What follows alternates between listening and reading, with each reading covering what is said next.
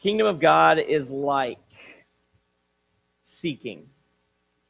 Do you remember playing hide and seek when we were kids? You would do kind of the same dance every time the same way. One of the kids would cover their eyes and start counting, usually too fast, until somebody yelled, "You got to count slower than that." At least that's how it worked in my family.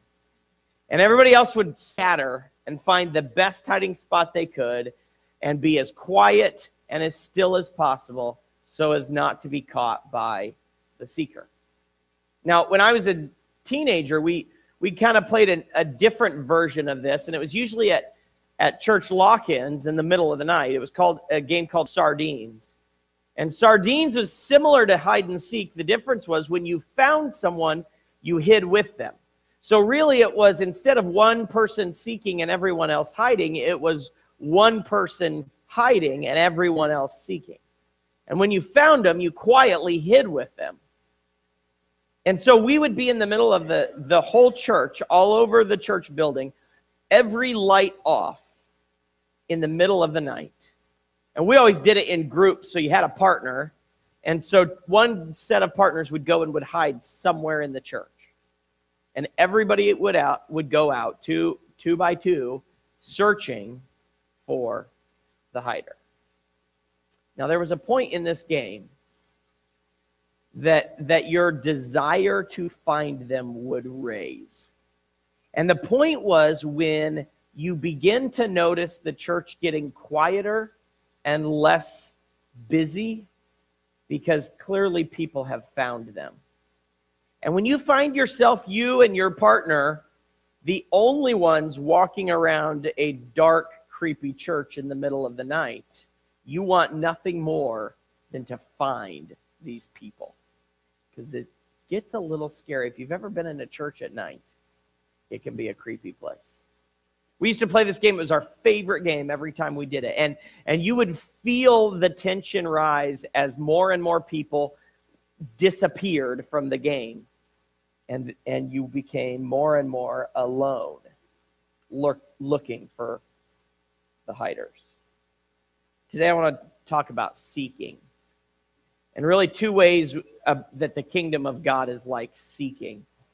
And the first one is that God seeks after us.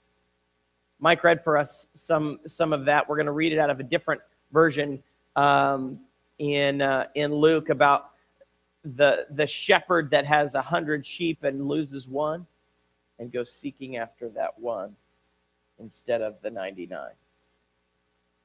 God seeks after us. I read a story this week. Tony Campolo tells this story about being on an airplane ride.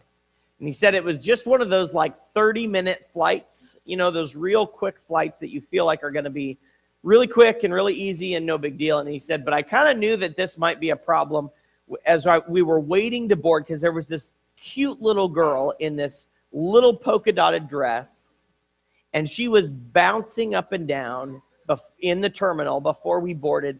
And over again, she just kept clapping her hands and chanting, "I'm going to see my daddy. I'm going to see my daddy." And over again, she's bouncing around. "I'm going to see my daddy." And he said it was cute for a while. And after about 10 minutes of waiting, he was like, "Okay, I'm over this." And he couldn't wait until they would finally board. So finally, they go to board the plane. And he's like, "I get away from this girl," until he finds out that he sits down and she's right across the aisle from him.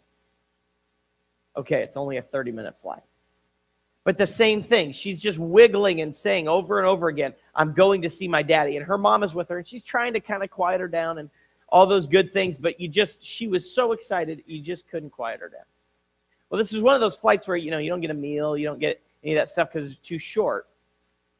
But what the flight attendants would bring was cookies and Coca-Cola. And every time the flight attendant would walk past this little girl, she took a cookie and a Coca-Cola. And he said that after a while, he was amazed by how many cookies and how much Coca-Cola this little girl could fit into her body. She just kept taking them and eating them over and over and over again as she chanted, "I'm going to see my daddy." Well, finally, as they got closer to where they were going, there was a bit of a thunderstorm. and a little bit of turbulence and a little bit of a bouncy ride. And he says it this way. He says, we all know that cookies don't smell bad, and neither does Coca-Cola.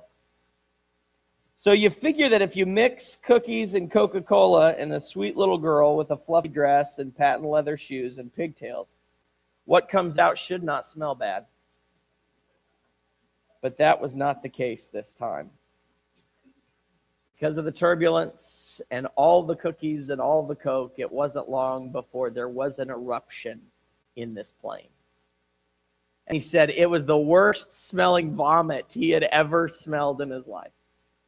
And it was all over the little girl and her beautiful little dress. It was all over her mother who was trying to take care of her. And the worst thing was it came in waves. It wasn't just one and done. It was over and over and over again. Cookies and Coca-Cola were a bit too much for her. Finally, they got to where they were going. The plane touched down, and he says, I couldn't wait to get to the aisle to get out of there. But he said, I wanted to hang around because I kind of wanted to see. He said, once I got out, I saw there was a man that was standing there waiting, and I could tell this was probably the daddy that she was going to see. And he said, so I kind of waited around because I wanted to see what was going to happen when this excited little girl came up and found her dad. What happened next, he said, took me by surprise. He said, the little girl came running up to her father. He got down on one knee, swept her into his arms.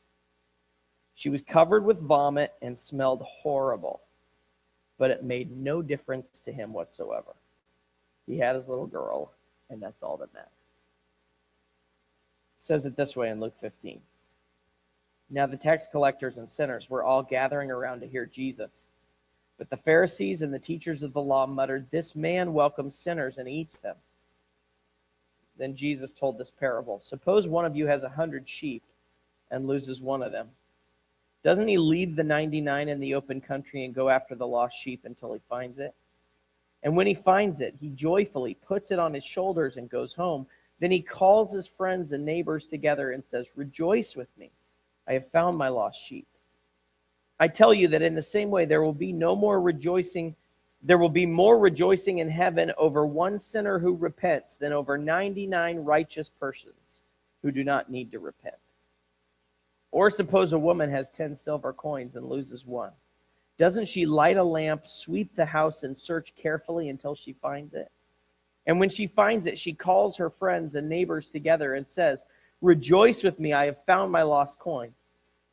In the same way, I tell you, there is rejoicing in the presence of the angels of God over one sinner who repents. He gives us two images of God seeking after us. The first is a shepherd who has 100 sheep, and when he loses one, he leaves the 99 to go get it. This is not common sense. This is a cut your losses situation for most people. I've got 100, minus one, I got 99. That's still not bad. But what happens if I leave the 99 and I go get that one? Who knows what's going to happen to the rest of them? Common sense says cut your losses and move on. And God says the kingdom of God is like a shepherd who leaves them so that he can go and find that one. And not only is excited when he finds that one, but he carries it home, calls his friends, and celebrates with them that he's recovered that one. Gives us the image of the woman who lost one coin, who still has some money, and yet it spends all of her time searching her home. It says he puts a light on. It's not like just flipping a switch. It means using some oil and lighting a lamp. It means using some resources that she has in order to find what she is missing, even though it's really just a small bit and she has some more. She goes after it. And when she finds it, she rejoices at finding her coin. God, he says, is a father who celebrates his daughter no matter how much vomit she's covered in. This is the kind of seeking that Jesus talks about in the kingdom of God. That we have a father who desires us so much that he will come after us, not just looking, but seeking after us. to find us. There's a great poem written in I believe 1890 called The Hound of Heaven. And it talks about the God who comes after us. You should look it up. It's pretty cool. Second thing he tells us about, or we talk about when we talk about the kingdom. First, he seeks us. Then we learn that we seek God and his kingdom. There's something in us, I think, that is very natural that forces us to ask the questions, isn't there more? You know, I mean, we can have all the good things that we look for in this world. We can have, success and money and a good job and a family and all the things that we want, and still have that kind of feeling deep within us that says, isn't there more to life than this? There was an interview with Tom Brady, quarterback of the Patriots. I don't know if you noticed they lost yesterday. In case you hadn't heard. But in 2005, he was already a quite accomplished quarterback, right? They'd already won 3 championships. Now they've won 6. But they'd won 3 championships, and he was being interviewed by Steve Croft on 60 Minutes. And he spoke to him about his success on and off the field, about being satisfied in life, and what Tom Brady said was kind of interesting. It's been quoted a lot of times. But Brady said this: there's times where I'm not the person that I want to be. Why do I have 3 Super Bowl rings and still think there's something greater out there for me? I mean, maybe a lot of people would say, hey man, this is what it is. I reached my goal, my dream, my life. But me, I think it's got to be more than this. I mean, this can't be what it's all cracked up to be. I mean, I've done it. I'm 27. And what else is there for me? So Steve Croft said, so what's the answer? And Brady replied, I wish I knew. I wish I knew. I think, talk about somebody who's made a ton of money, who's been incredibly successful, the best, the greatest quarterback of all time, as much as I hate to say that out loud. He has done everything. And yet that feeling still exists. And I'm not putting him down for that, because I think we all have that feeling of there's got to be more in this life than just this stuff. And so we seek. Matthew 13:44-46 says this: the kingdom of heaven is like treasure hidden in a field. When a man found it, he hid it again, and then in his joy went and sold all he had and bought that field. Again, the kingdom of heaven is like a merchant looking for fine pearls. When he found one of great value, he went away, sold everything he had, and bought it. There's one constant in life for all of us, and it's that we want more. And what Jesus tells us is the kingdom of God is like that treasure or that pearl that when we seek after it and we find it, we need to be willing to give up for it. That treasure that you sell everything you have to go and buy that land so you can have that treasure that you found. That pearl that is of such great value that you sell it all, that you get rid of everything in order to go and have it. Now, this is not Jesus advocating for liking stuff like pearls and treasures. This is Jesus using this as an illustration for the kingdom of God, that life within the presence of Christ that is greater than any other thing that we can have. So seek after it. He says, seek first the kingdom of God, and everything else will be taken care of. Seek first the kingdom of God, and all these things will be given to you. Don't worry about all that other stuff. Seek after the thing that matters, the presence of Christ in us. Today we're reminded that God is seeking after us, and that's important, because I need to know that as that one sheep that sometimes gets lost, he cares enough about me, he cares enough about you to come after you with everything he has and rejoice in finding you. We need to recognize our value in God seeking after us. But also we need to recognize the value of God's kingdom and his presence, and then in turn seek after him. Go and find him. There is more to this life. And he wants to show us that. but we got to be willing to seek. Let's pray.